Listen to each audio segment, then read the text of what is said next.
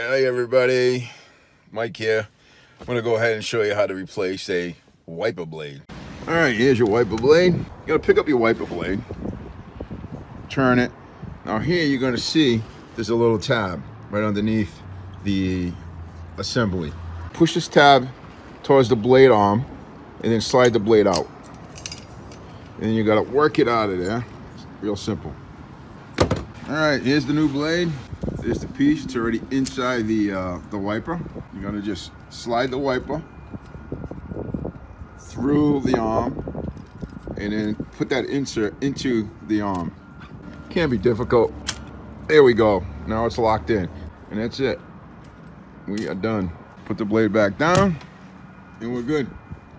Other side is the same setup. Most cars, 99% of them have this setup. Test them out. Ah, look at that. Nice.